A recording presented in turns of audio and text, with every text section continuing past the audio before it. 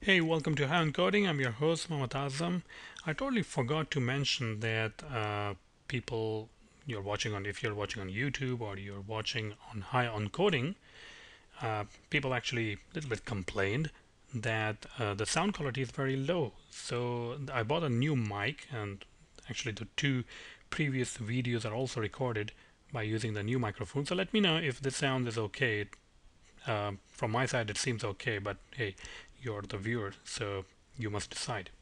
So this is a fun screencast because I'm going to use JQuery TableSorter library. What it does is it will sort your columns of a table, HTML table, and it will sort in ascending and descending order, which is, I think, pretty cool. But I'm going to use it with a GridView control because most people are using GridView control to display tables in an ASP.NET application. Okay, so the first thing I'm going to do is just create a simple GridView. Oops. And I'm going to say GridView ID equal to, I don't know, GridView1, and put the auto-generate column equals to false. All right. Now I need to supply some data to the grid view control. Uh, Let me see if I can take the easy way out and use link to SQL to supply some data. Come on. It's taking an eternity. Let's see, where is link to SQL? If I can see, here we go. So I'm gonna just call it Northwind. I don't even know if I have the Northwind database.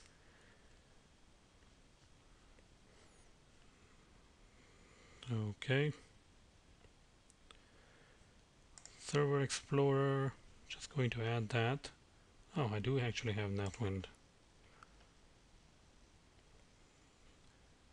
And I'm going to add the categories. So let's go to tables.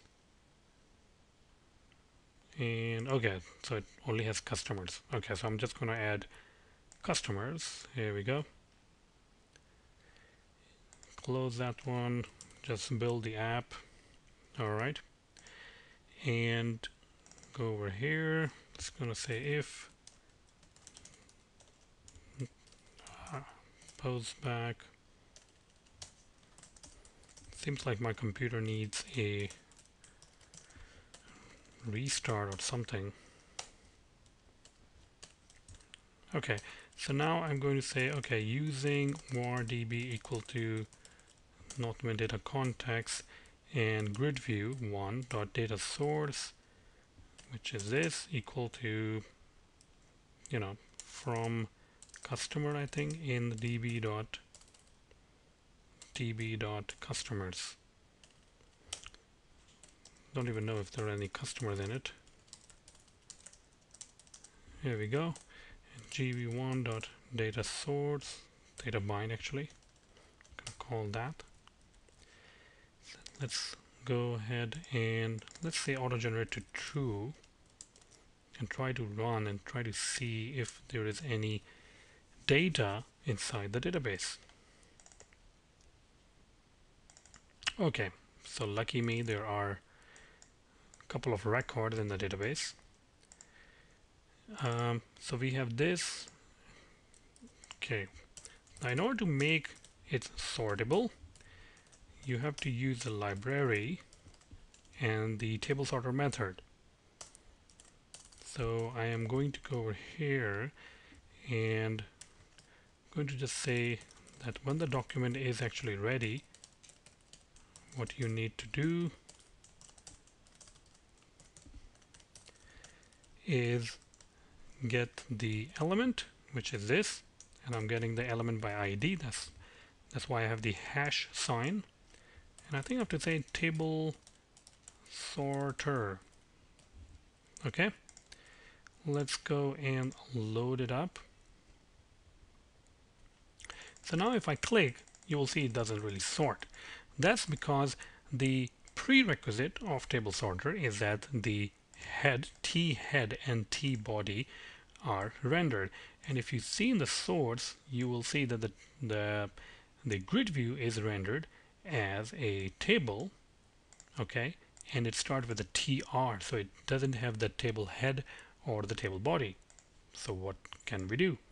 Well, there is an easy way. If I go over here and if I just say if GridView dot rows dot count, if it has rows, then I can actually say to render, I'm just going to say render this, and header row dot table section, which is gv1 dot header row, and then the table section, in this case it will be table row section dot table header, and gv1 dot, I think it will be footer row, this in this case, table section equal to table row section dot table footer. Now in this case the grid view will render. So what I'm doing is I'm telling that, hey grid view, you need to render the table head and the table body. Okay, let's build this and refresh it. So let's go into the view source and see. Okay, so we have the table over here. You can see the head is over there and then the body is there. So now it fulfills the prerequisite of the table sorter, which means that it is now rendering the table head as well as the table body. Here's the table body, here's the table head. Let's click on the column. Oopsie daisy, not actually oopsie daisy, because it does sort, as you can see. So I think it's pretty cool, right? I mean, I just wrote one line of code, this one, and it just started client-side sorting.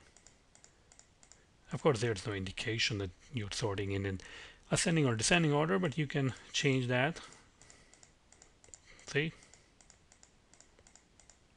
So I can sort by name, first name, last name, any column basically. I can sort by any column, and you just did like, oops, one line of code.